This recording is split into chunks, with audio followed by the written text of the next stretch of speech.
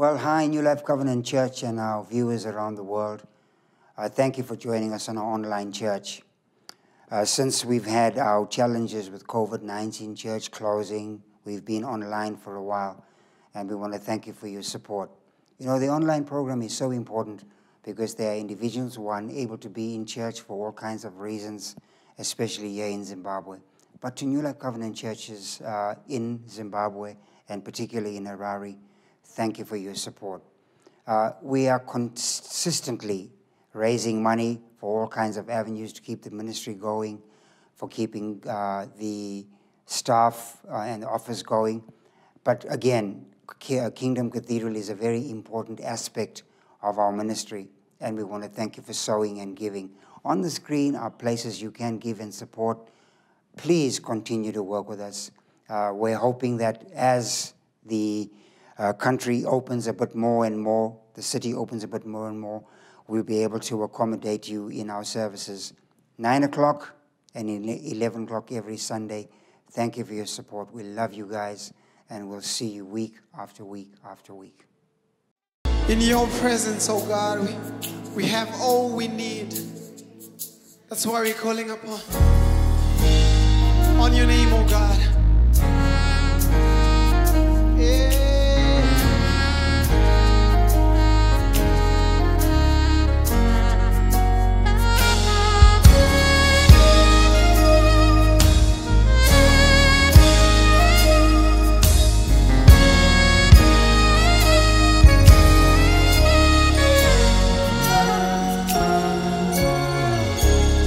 Everything we need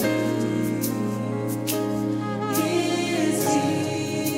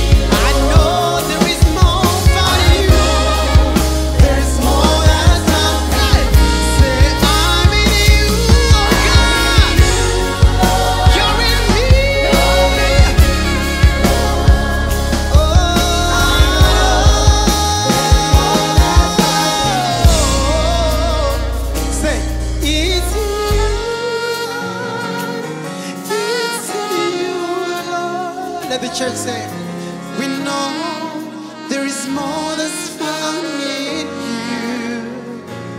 It's in you, Lord.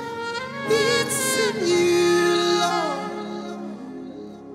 We know there is more that's found in you. You gotta sing with conviction that everything I need is in you, oh Lord. We find it in you.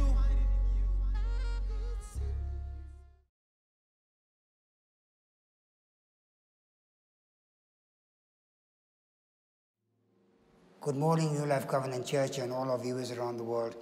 Welcome to our Sunday morning service. Pastor Chichi and I, our leaders, have such joy in bringing these services to you. Thank you for watching online. For those of you in the flesh, thank you for being here in person. We thank God for you. Amen. All of you in the auditorium, can you clap your hands as a sign of praising the Lord?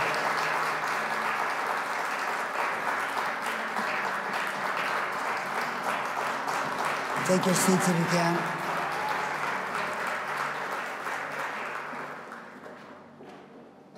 Just a few things we want to mention to you. Firstly, Sunday morning services are continuing. For the time being, only with those that can produce vaccination cards are allowed entry into the building. When that changes, we will change with it. Thank you for coming. Also, for those online, make sure that you're watching and keeping abreast with the things we are teaching and the journey we're taking. October is Breast Cancer Awareness Month. Specifically, it's directed to women, but men also have challenges with breast cancer. And so we are encouraging the women to please take care and to please take special care. If you have any challenge in this regard, anything you are unsure of, please go through our information desk, go through reception. They can direct you to many of our able doctors. We have the various channels through which they can direct you and you can get assistance. Prevention is always better. Catch it early. And I'm watching the women. There's a handful of women focusing on what I'm saying. You're hearing, but you're not listening. The announcement is designed for you. And so if you are here and you have an older sister, an aunt, a mother, and so on, please just probe them a little bit for something that is so preventable. And it's better to cure than to go through a horrendous challenge. Amen. All right, let's go to let's go to Psalm 61. Let's go to Psalm 61. Let's change my message a bit this morning. Psalm 61, King James Version. Hear my cry, O God, attend unto my prayer. From the end of the earth will I cry unto thee. When my heart is overwhelmed, lead me to the rock that is higher than I. Lead me to the rock that is higher than I. For you have been a shelter for me, a strong tower from the enemy. I will abide in your tabernacle forever. Father, thank you for your word in Jesus' name. There's 150 Psalms, all of them significant, phenomenal in their own way. And a very responsible leader who began a men's leadership, global men's leadership, Dr. Edwin Lewis Cole, the late great Ed Cole, would advise men to read Proverbs in the morning and then in the evening read from the book of Psalms, because Proverbs gives you wisdom for the day and Psalms replenishes what you've expended and used during the day. And you can go through several Psalms in an evening. They don't take long, really. You can do from Psalm 1 basically to Psalm 20 very quickly. There are some that are very long, but all of them have significant messages. The book of Psalms is divided into 5 specific categories. The first category is what is called laudatory, L-A-U-D-A-T-O-R-Y, laudatory. To laud means to instruct. It means to instruct in praise. And so when we have a laudatory psalm, we are instructing, we are teaching in demonstration and through words how to praise God. God has a way in which he wants to be worshipped. There are ways in which he instructs us to come before him. We come before him with singing, with thanksgiving. We come before him with reverence and honor and respect. And so when we express our praise and we give our commendation to the Lord for the things he has done, that's in the category of laudatory praise. Today we had praise. We went into worship. Not enough because of time. As the months roll by, we'll be having special services. We will announce that are just praise and worship expressions. Praise and worship draws us close to God, and God inhabits the praise of his people, Psalm 22. Praise and worship does not build faith. It's the word of God that builds faith. Faith comes by hearing, and hearing comes by the word of God. And without faith, it is impossible to please God. Hebrews chapter 11, verse 6. The second category of psalms are called historical psalms. Historical, where the psalm itself begins to relate something that took place with reference to a human being and Almighty God. So there are psalms that will go back as far as Abel. Psalms will mention events as far back as Noah, Abraham, Isaac, Jacob, but a lot around Moses, because he was author of some, and basically around King David and his chief praisers, Asaph, and others, who wrote phenomenal pieces of music. Many pieces of music that these individuals wrote, because there was a classification of groups that served in the temple to present skillful praise, skillful worship, skillful music, skilled on all kinds of instruments, skilled dancers with vestments and garments that were made to the very best order. And so historical psalms will capture some of those events. My favorite category of psalms are didactic psalms, D-I-D-A-C-T-I-C, didactic psalms. These are intended to teach, particularly in having moral instruction, and also to expose social injustice, to expose demonic and spiritual injustice. So where the enemy has given you trouble, the psalm then exposes that and then gives a remedy as to how the request is for God to avenge the injustice perpetrated on an individual.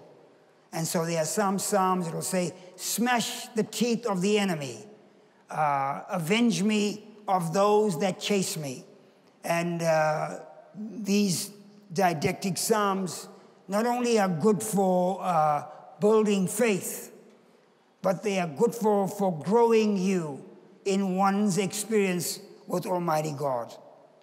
And then the fourth category of psalms are prophetic psalms, where the psalm generally prophesies what's coming.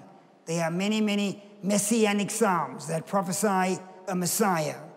They talk about not just his birth, his life, talk about his deeds, his salvation. They talk about some of the works that he will do and the works that he will present and bring into the earth. And those prophetic psalms where David wrote, he was actually taken in the Spirit, and he enjoyed a short dispensation of being under the law, in the law, but not subject to the law. And so there are things that David did that were heinous and difficult and challenging. But God always made a way of forgiveness for King David because of the dispensation David was living in. And then the last set of psalms are praise and worship psalms. Most of these are seen from about Psalm 135 all the way to Psalm 150, where we are instructed to give God praise and worship and the things that praise and worship will do in our psalms. Psalm 149, Psalm 150 are some of the very best, and we can see a very large array of the kinds of instruments that David had that he utilized and perfected as a means of offering skilled and specific praise and worship to Almighty God. God was always after a man's heart. He was looking for somebody that had a good and upright and perfect heart. That's what God was looking for. And he told Samuel in chapter 16 of 1 Samuel, man looks on the outward, God looks on the inward. And so don't judge a thing, he's telling Samuel, by the way something looks when he went to the house of Jesse, wanting to anoint one of Jesse's sons as king. And he was looking at all the men that were raised in that household, and the most unlikely one was a little shepherd boy looking after his father's sheep by the name of David. And David was a man after God's own heart. But God was a man after David's heart. And the thing about David's heart, even though he was a very violent man, killed individuals, had immoral traits, but always within his heart, he was always leaning towards God. And always in his heart, he was looking for God in elements of the celestial world above, in the earth beneath. Any element that was there, David found a way to express praise to God, from water to a rock, to a hill, to a mountain, to a bow and arrow, to using things like stones and so on to address and direct praise and worship towards God. And so when a person has a good heart, I spoke about good and bad things in a previous service. When a person has a good heart, put your hand over your heart if you have one.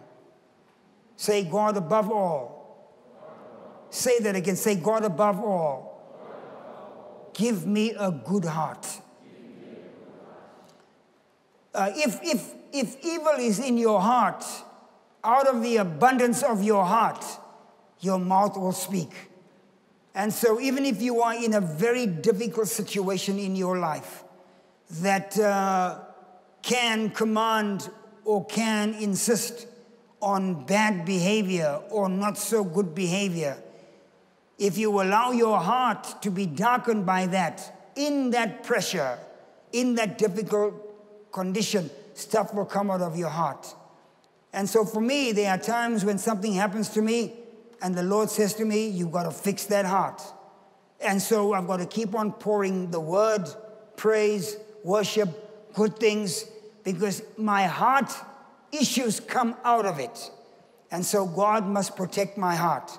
Because when your heart becomes darkened through envy, jealousy, and there's no reason to be envious or jealous, or covetous, desirous of somebody else's stuff, all of those kinds of traits and attitudes, that it affects the quality of your heart. Because the kind of temple worship we have and the kind of Pentecostal demonstration we have can be mechanical. Lift up your hands, wave your hands, do a little dance, fist bump the Lord. All of those kinds of things can be done without your mind engaging. Your mouth can say things that you don't really believe. And your heart can be so distant from the Lord There could be a few minds that have drifted away and strayed from this present moment. And so what God is looking for is worship from your heart. Not just in church, but everywhere you are at any given moment. And so when God draws a man and or a woman into his inner circle, into the inner sanctum of his favor and blessing, it is at that point that that individual begins to attract enemies. So the very fact on the day you were conceived, to the day you were physically born, to where you are at present, you have attracted enemies. Enemies are attracted to do you harm, to slow you down, and or to hurt you. So here are some enemies that one can attract. Firstly, by actions, by your actions. You make a good decision. Not every person or every entity is happy that you've made a good decision. When you gave your heart to the Lord, you made a lot of enemies. Both spiritually, definitely, and also physically. Especially if you're in a house where so many people have a worldly lifestyle, drinking, drugs, partying, etc., running with men, women, etc., etc. And now suddenly you give your heart to the Lord, and your best friends that you used to drink with, used to mess around with, now suddenly you're refusing to on Fridays and Saturdays. Suddenly individuals that you thought were your friends become your enemies. And so we create enemies, number two, by bad decisions we make. And there are times when we make a bad decision not knowing it's a bad decision, from loaning money to someone irresponsible, selling an asset when you were not supposed to, going to a different country when you weren't supposed to, and the list can go on and on and on. Whatever decisions you make here in a bad time, bad place, you attract enemies. You attract enemies. Enemies are created when jealous people are around you. Not everybody is happy that you're wearing a yellow jacket. I can see too. Why is she wearing a yellow jacket? Well, because she can. But not everybody is happy that you're wearing a yellow jacket. Not everybody is happy that you are successful. Competition creates enemies. The whole of the universe is competing, one against another, one for a resource to survive, to live, to get ahead. Whether we like it or not, churches compete. They compete for membership, whether we say it or not.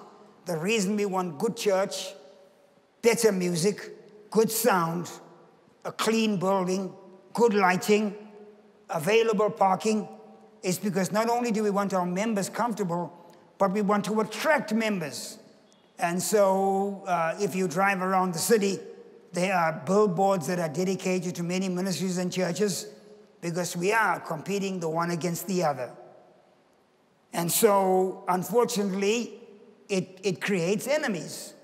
I was told many, many years ago, when a group of people started attending our church, the pastor contacted me and said to me, "You can take them all, but if you dare touch my business people, you and I are going to have a thing together."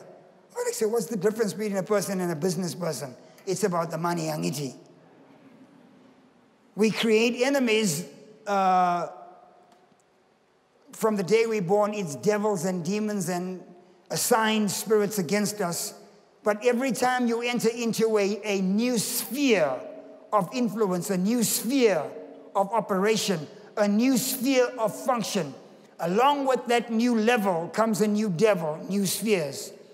And so as you're getting to a new sphere of influence, a new sphere of power, probably the following week I'll be teaching on signs and wonders and miracles and pushing through. But to get to different places, suddenly you begin to attract unwarranted problems and challenges. As long as you, David, privately killing, bears and lions and so on, it's just a brother or two that might be a little envious or strict that you're being too mischievous and maybe going out there and doing things that you are being a bit irresponsible, trying to take on a bear and a lion. You know, you should have at least called one of us to come and help you. It's irresponsible. But now that you're killing Goliath, not everybody is really happy that suddenly you've come from a simple household. Now the king is promoting you, and there are generals, colonels, captains, lieutenants in the military that you've jumped. You haven't even gone through the ranks of corporal, sergeant, staff sergeant, sergeant major, and now commissioned officers. You've gone straight to leading hundreds of individuals. And so there's a handful of people that are happy for you, but there's a whole lot of people that are not. Turn to your neighbor and say, don't be jealous. Don't be jealous. And so the Bible says that when David killed Goliath, all of Goliath's possessions came to David. Took Goliath's head, took his sword, his shield, and suddenly David had a tent, chapter 17 of 1 Samuel. But not only did he attract and bring all of Goliath's goods, he also now inherited all of Goliath's demons, all the devils that bothered Goliath, all of those things that were making Goliath go crazy, all of those now, through a spiritual soul tie, through a spiritual transfer, landed on King David. So instead of dealing with spirits of foxes and bears and lions, he's now dealing with spirits on a giant level. And if he was not a worshiper and a praiser, he would have struggled, because if you recall, he was the one through his praise and worship that got rid of the devils that bothered King Saul, who was the tallest person in the kingdom.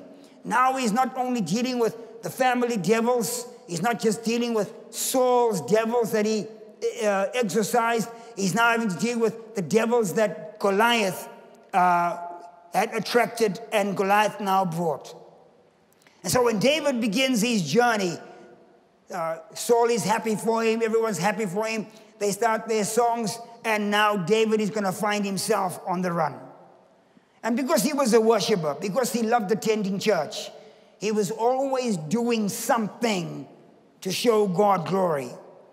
And so the scripture then is clear that one day he had to flee from the house of Saul because Saul stopped privately threatening him and stopped privately giving him warnings that I'm going to take you out.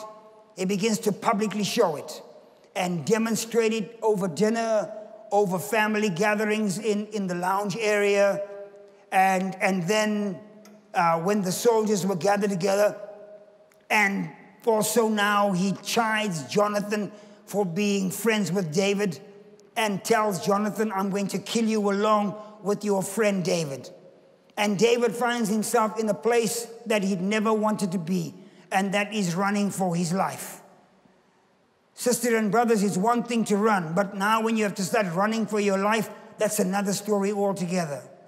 If you're running to climb the totem pole for success, if you're running to become more affluent, if you're running to become wealthier and improve your living conditions, that's one thing. But now when you're running, looking over your shoulder because you don't know where the enemy is or who the enemy is, that's another story altogether. It's one thing if you're running in a place where it's easy to run, where there's enough food, there's enough water, you have enough transportation, there's enough support and supply for you. It's easier to run there. But when you are running in the wilderness, you don't know who's adversarial, you don't know who's friendly, and then you're going to find yourself in a case, chapter 22 of 2 Samuel, where you have 400 men that come that don't have money. They have a police record. They are men that are on the run, and they come in because they are needy, they are indisciplined, and you have to train and teach all of them now suddenly trying to find food for yourself changes the way you have to find food for a number of men who are unable to do it. And the story begins to expand even more.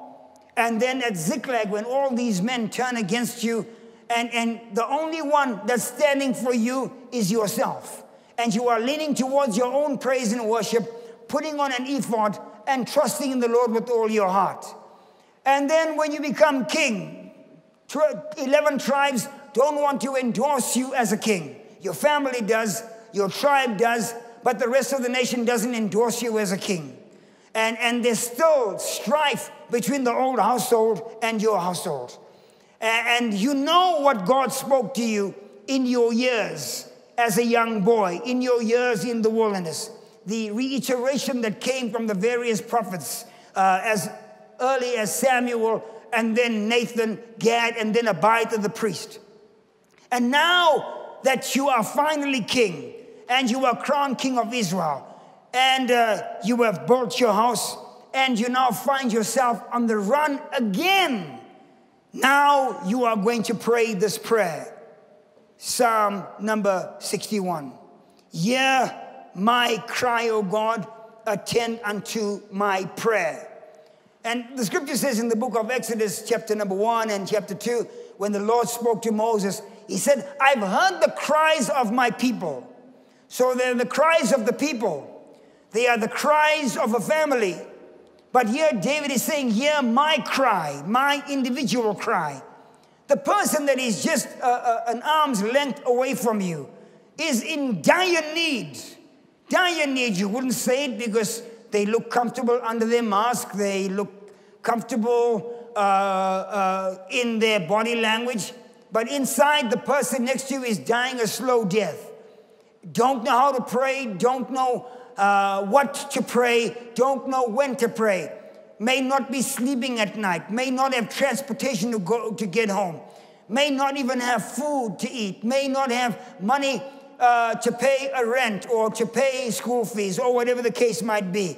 And have come to church just to look for a bit of solace. And they've come here with an attitude deep in their heart. And I felt it when Tammy was leading Hallelujah. The great Mike Mann, there is a song that he put together. I felt something connect here because somebody here was lifting up a cry to the Lord. It was a cry like, hear my cry, oh God. It's my cry. I noticed there were twins. Are you identical twins? I noticed that. Were they twins singing here today? Is the answer yes or no? The two girls on the end, you're twins. So how come you look the same? And the two of you there, those two, you look the same, you dress the same, you even laugh the same. We got to investigate the investigator. And so, if you have twins and there's two at the back, they look the same, but they're so different. Each person, no matter how close they are, you have your own personal cry because you have your own personal challenge. My strength is not Chichi's strength. Chichi's strength is not my strength. My struggles are not her struggles. We have struggles as a family, struggles as a couple, struggles as a ministry, struggles as an individual ministry. And so when we pray to the Lord with corporate struggle, it's not the same as an individual struggle. Because the things of life that have shaped us and rolled us and made us what we are mentally and emotionally are not the same. We met when we were already adults. And so things that happened in our respective childhoods have shaped us in a different way. And so we approach life in a different way. And so David says, hear my cry. I'm the youngest of the boys. I'm the most unlikely person here to be chosen. I didn't ask for this job. I wasn't campaigning to be king. I didn't ask for Samuel to find me and put oil on my head. I was so happy being the praise and worship leader with my small little car church there, enjoying life all on my own and fighting my battles. But now I'm responsible for my family. I'm responsible for a military. I'm responsible for the nation. I'm responsible for God's agenda. It's just overwhelming. So hear my cry, O Lord, attend unto my plea. Attend unto my prayer. I'm asking you to hear my cry.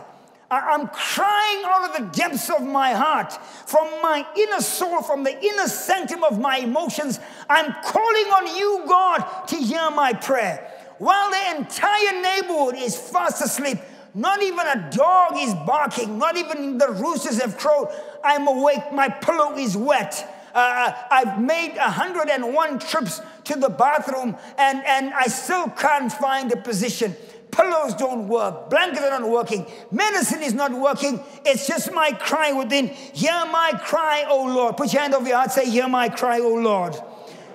Attend unto my prayer. The word attend here means be a personal waiter. Don't just dispense general answers. It's new life. We'll just give them a blanket answer. We'll just answer people's prayer. No, I need you to come to my table. I need you to come to my seat. Attend unto my prayer. It's a specific prayer. I don't eat onions. I don't want tomatoes in this answer. I don't want chicken with bones.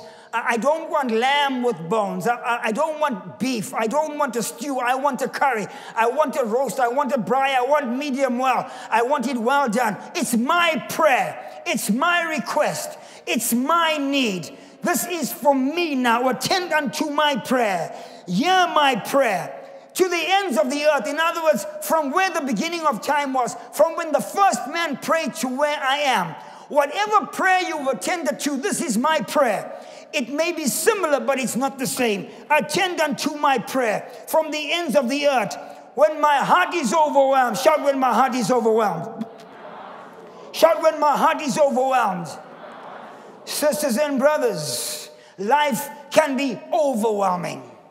Coming from the United States and Dubai, coming home, we've noticed in respective countries, there are various things that overwhelm people. But coming back to Harare, life itself can be overwhelming. And there's people in this room who are so overwhelmed with life. And so pray the prayer with me. Hear my cry, O Lord.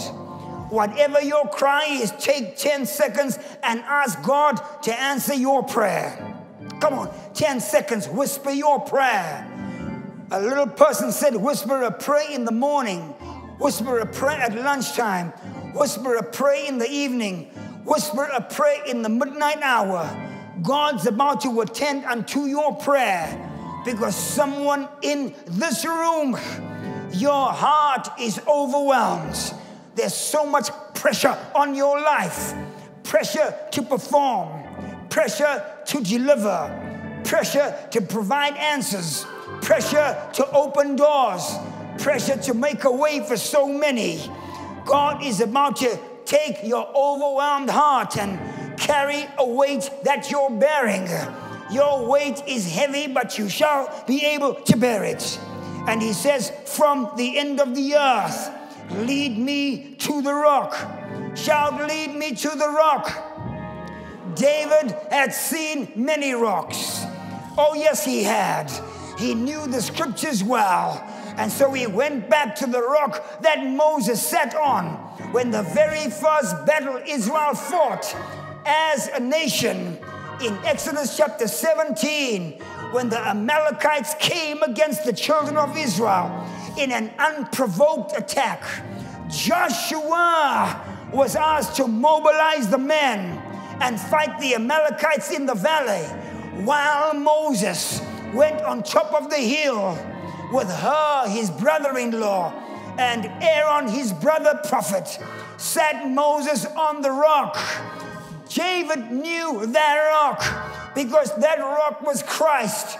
But even though he was sitting on a rock, he needed Hur on his right and Aaron on his left to lift up these hands.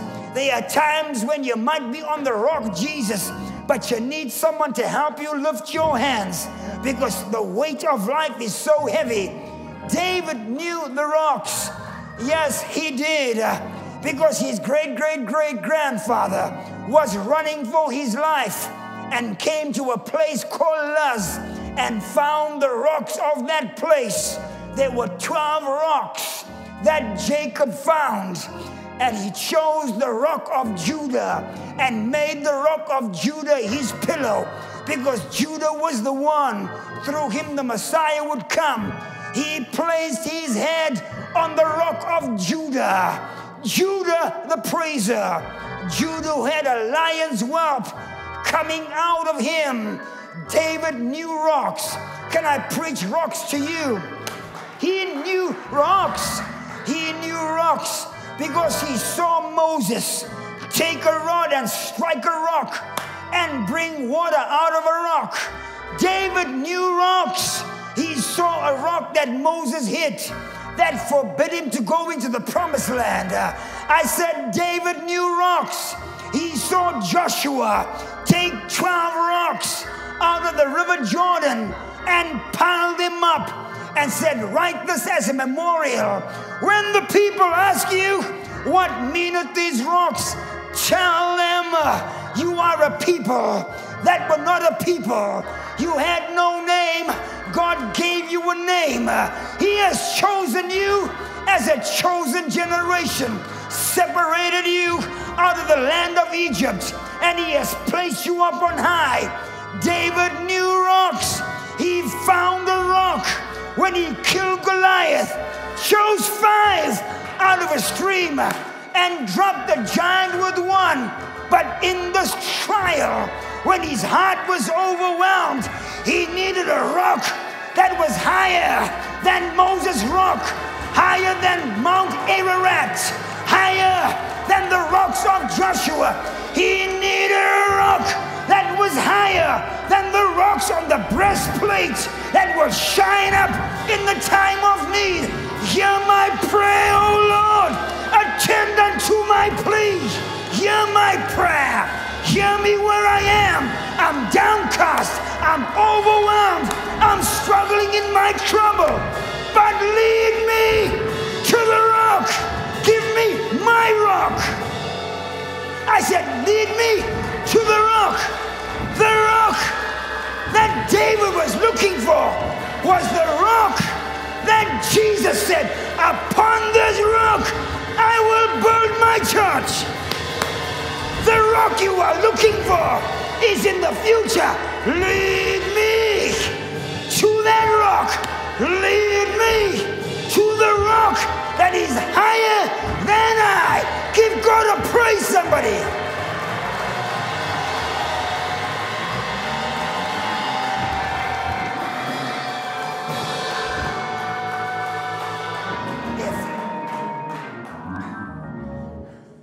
Whatever you do in this season, don't lose your mind. Point at a woman, say, baby girl, don't lose your mind. I said, don't lose your mind. Don't lose your mind. Don't lose your head. Turn to a man, say, don't lose your good sense. Oh yes, keep your good sense. Oh yes, keep your testimony. Look at 4 people, just say, keep your testimony. Keep it intact. Don't lose your testimony. Tell someone again, say, I'm praying for you, that you don't lose your money. Don't lose your money. Let your money be safe. I feel like preaching here. Oh yes, it's taken you years to build what you have, to build your testimony, to build the grace of God. It's taken you a long time to get here. Build your strong tower. Take time building your strong tower. Build, but build wise. Build, but build strong. Build your name. I said build. Build your business and build your reputation. Build your product line. Build your relationships. Build your marriage. But as you are building, build them with choice rocks of a testimony that God has brought you through, that God has delivered you from the mouth of the devil, that God has transferred power unto you. Oh yes, I'm building my tower. I'm building. And God, in the middle of my prayer, lead me to the rock. As you hear my prayer, hide me in your pavilion. Hide me in your strong tower. Hide me in your name. Hide me in your blessing.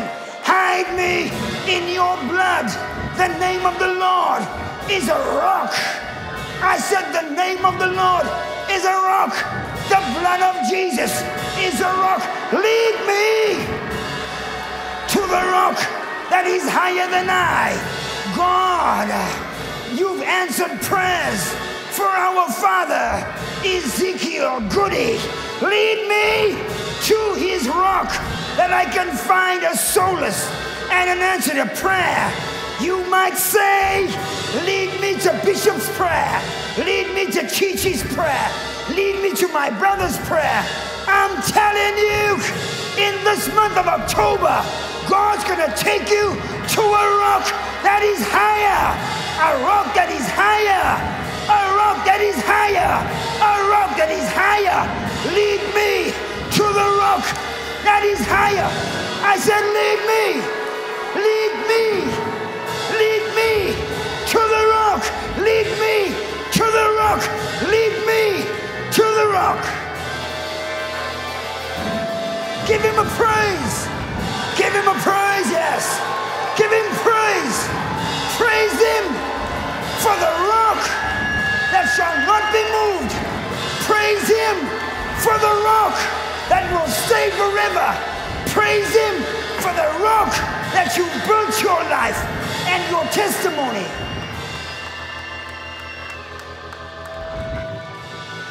Hallelujah. I give you praise, oh God. I praise you for many dangers, toils, and snares you brought me through. Clap your hands, everybody. Clap your hands.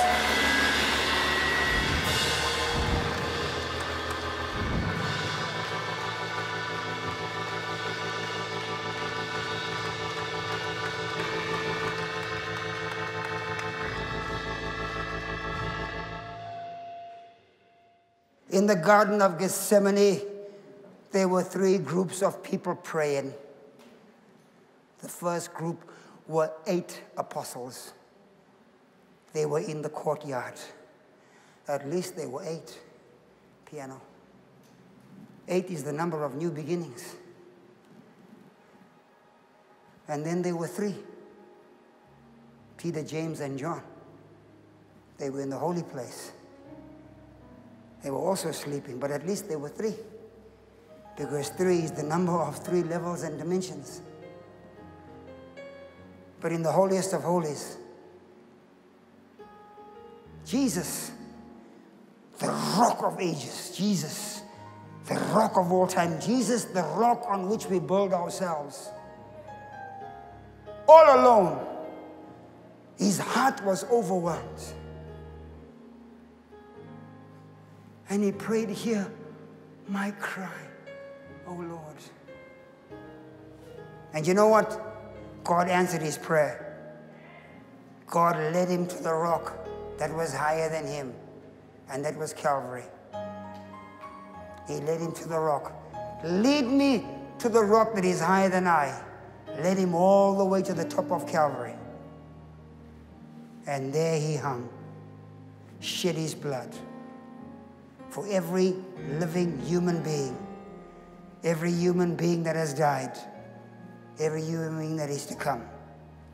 Because whenever you go to a rock that is higher than you, ask Abraham on Mount Moriah, ask Noah on Mount Ararat, ask Jesus on Mount Calvary.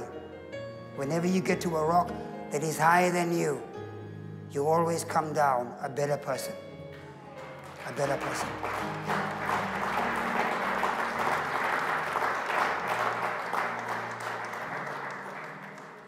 Say after me, say, hear my cry, O Lord.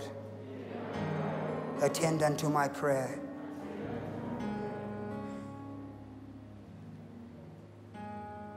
From the end of the earth will I cry to you. From the end of the earth will I cry to you. When my heart is overwhelmed, when my heart is overwhelmed, lead me. Lead me. to the rock that is higher than I. For you have been a shelter for me and a strong tower from my enemy. I will always be in the house of the Lord.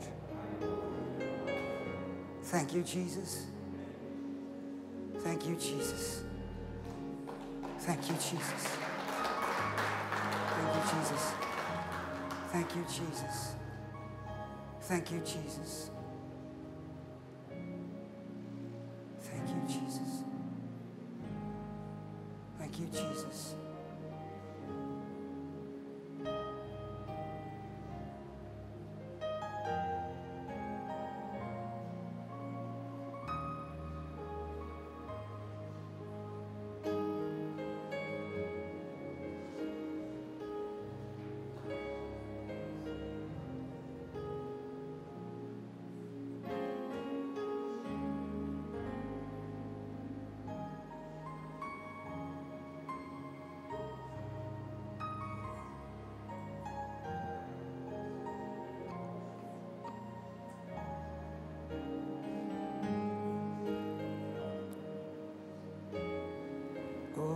Hallelujah.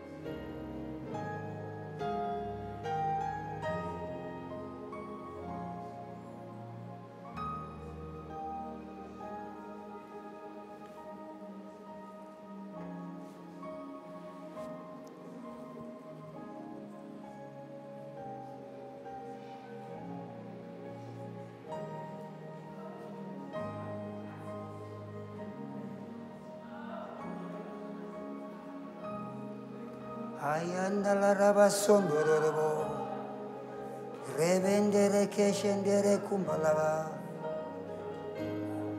andrabandoro konderebe, ratangarabuti balakara, enderemeye, sundalala kushemberebe, unarara kusembre terebe, rundororo kusamalabataka, rendere che senderebe, rondororo kosherebe, anda, sharanda la kumba, sendre terere kumba lava sanda, uraraba senderebe, ayaraba sondu.